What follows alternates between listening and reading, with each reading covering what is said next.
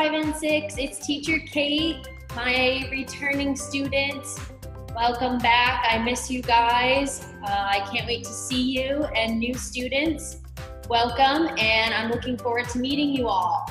So over the next few weeks, we're going to be taking a look at an introduction to some of our science topics and some information we're going to use throughout the year. So I'm looking forward to our online technology experience and looking forward to eventually getting back into the classroom.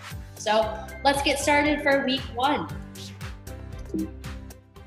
All right, guys, so to start week 1, we're going to take a closer scientific look at the coronavirus disease, also called COVID-19. We're going to get some vocabulary and get some English language that we can use to talk about this virus and understand what is going on. So we all know we're not at school. You guys are at home. I know you all love school and you miss me so much, and it's so sad. So hopefully we can all understand this virus, get some more information, and understand what we need to do to get back in the classroom. All right? So the coronavirus is a communicable disease. This is one of our vocabulary words in red on the page. A communicable disease is an illness that can be spread from infected being to another.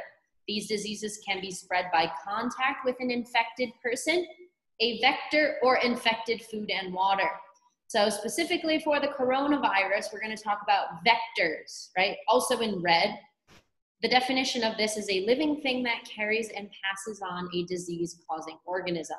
So this virus started in animals, one of our vectors, and then passed it on to another vector, humans, right? People. So we are a vector for this virus.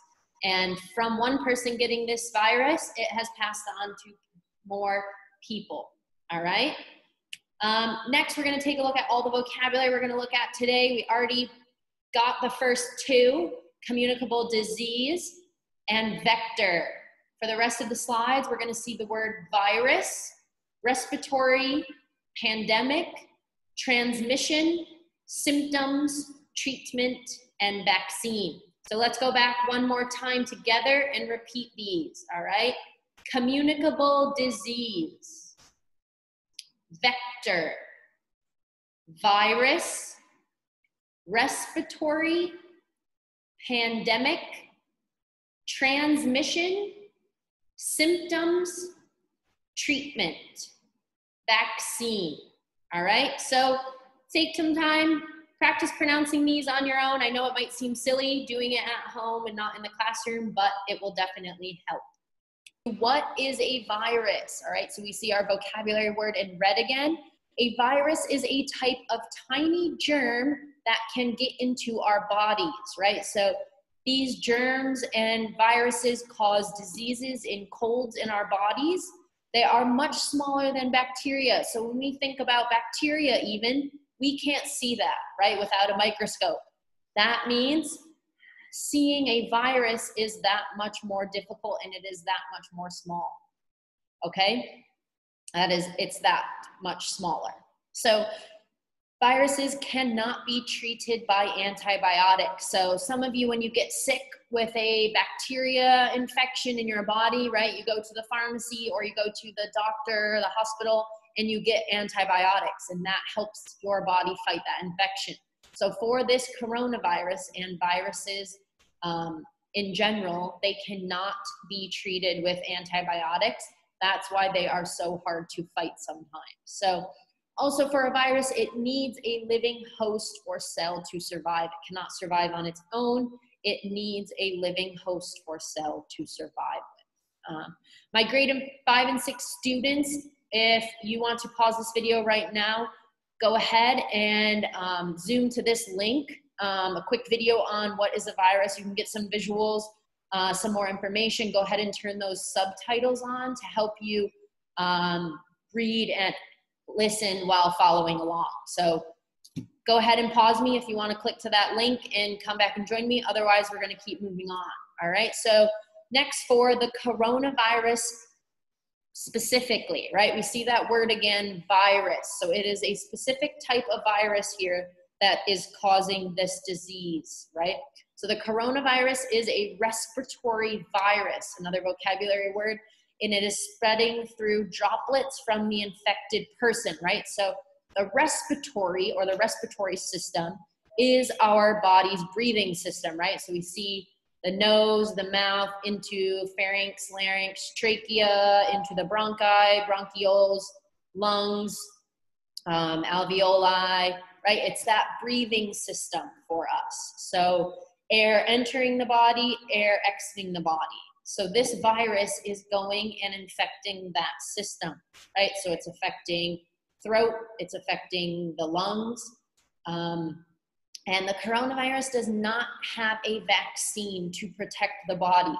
So viruses often have vaccines created to help fight them, right? So a vaccine is usually an injection or a shot that you get at the doctor's. It contains very small weakened viruses of that particular kind, and they put it in your body so your body can create those other antibodies to fight that infection, right, and protect your body. So for this coronavirus, we do not have that, and that is why it's affecting so many people and making so many people sick and can even kill people, right? So due to the fast spread and increased number of cases around the world and the deaths it has caused, we classify it as a pandemic, okay? So another vocabulary word bolded in red, we're gonna take a look at that word more specifically on the next page.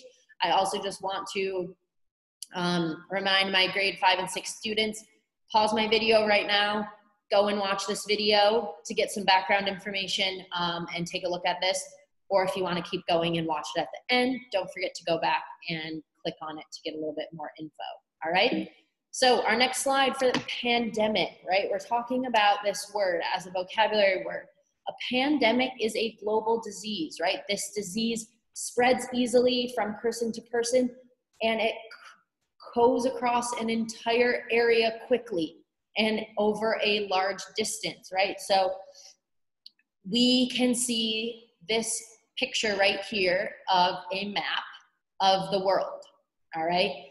These red dots we can see up here are the number of cases in different countries, yes? This has happened over such a short period of time, over a great distance, and that's what kind of disease we consider a pandemic, right? The number at the top here, I've got this information maybe about a week ago, so it could be a little off right now, but as of then, there was 4,723,150 confirmed cases of the coronavirus, right? So these confirmed cases are represented by these red circles across the map.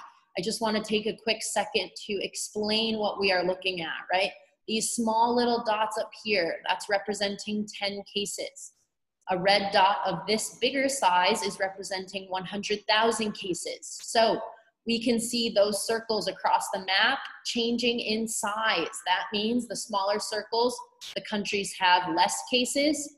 The bigger circles in those countries have more cases. So what country can we see on the map that has the most confirmed cases? We're looking for that biggest circle. All right, so we can find that biggest circle right here on the left-hand side in the United States of America. That is where the most cases have been confirmed of the coronavirus, all right? And then looking at all those other smaller circles, that means those countries have less cases. And we can take a look at Thailand right here and see that we have a pretty small circle, and we have been able to manage this virus pretty well. All right, so take a look at that. There's a link at the bottom here, my 5-6 students. You guys can click on that and take a closer look at where I found this map if you would like to as well. So looking at the coronavirus, we're talking about transmission, another red vocabulary word. Transmission means to transfer or to spread from one person to another. So we're looking at how does this virus spread from one person to another. We said it's a respiratory virus and infection, right? So people that have the virus cough, sneeze, spit, right? Maybe while they're talking, and they're sending droplets into the air that have this virus in those droplets, right? People around them or people that are nearby, right, are breathing in that same air, and it's entering into your nose, into your mouth, into your eyes, or maybe you're touching a surface, right, that infected surface. Other people are touching it, and then they are touching their eyes, their nose, their mouth, and that virus is entering their body, right? So now one infected person has now given it to another person, and that's how this disease and virus is spread from person to person. Signs and symptoms of the coronavirus are very similar to flu-like symptoms, right? We've heard the word flu, it's shortened for influenza. Some of you probably have had the flu before, right? You can recognize and identify with these symptoms. Chills, right? You're feeling very cold all the time. Nausea means you have an upset stomach, you think you will be sick. Fatigue is tiredness, you want to sleep all the time, or you have a fever, you are feeling warm or hot. Muscle pain, right? Your arms and your legs, maybe your back is feeling pain or is sore. You can have a headache, right? Pain in the head, as well as vomiting and diarrhea, right? Throwing up and having diarrhea, as well as loss of taste and smell. That means, right, your senses are not working very well. You can't taste things when you are eating or smell things when you are smelling. And most importantly, and lastly, for these signs and symptoms is some people have no symptoms at all, which is very alarming and scary and has caused this disease to spread so rapidly as well, right? People don't know they are infected and have this virus in their body, so they are going out in public and spreading this disease without knowing. All right? So for a virus, we also want to know what the treatment is, right? So treatment we can also explain as the care, the medical care you would get, or the steps you would take to help you be cured of this virus, right? Get rid of this virus. So before we identified there is no vaccine, right? The injection that you can get in your arm to help your body protect itself and fight off that virus. There are no vaccines for the coronavirus. What we do know that you can do is if it is a mild, not so serious case of the coronavirus, right? Letting your body rest, sleeping, not spending a lot of energy, and getting a lot of fluids into your body is going to help, right? Drinking a lot of water. If it's a more serious case, right? We've been seeing a lot of people in hospitals, they've been hooked up to IVs, right? Injecting fluids and things to help people's bodies into their system, as well as breathing assistance, right? So this infection, this virus is into the respiratory system. So people are not being able to breathe on their own. All right, so that is the treatment we can take for this virus. Lastly, just gonna move over here a second. What you and I can do to help contain this virus and get us back into the classroom, right? A few things that you and I can do, and remember to have our families do, right? So washing our hands regularly, clean hands. If you're touching your face, touching your eyes, touching your nose, wash your hands after, right? We don't want to be doing that, touching to our face and touching other things, right? That's not going to be clean for us, and a way that germs are going to spread. All right, so wear a protective face mask in public places. If you are going out in public, be conscious of yourself and your place to others, right? Staying 6 feet away from other people in public places. You don't know where other people have been or what they have been doing. So you need to make smart decisions for yourself as well. And lastly, limiting those public interactions and activities with large groups of people. So if you don't have to go out to the store every day, don't do it, right? So we want to keep everybody happy and healthy and get back into the classroom. So these are things that you and I can both do to make that happen. All right? So I hope you guys have gotten some English vocabulary for talking and understanding about this virus and the scientific side of it and why we are at home right now. All right? So my grade 5 and 6 students, I have some activities added on to the end of this PowerPoint for you to look through. There's a couple links. I think it's pretty self-explanatory. Once you click on the link, you can read through some directions and check out.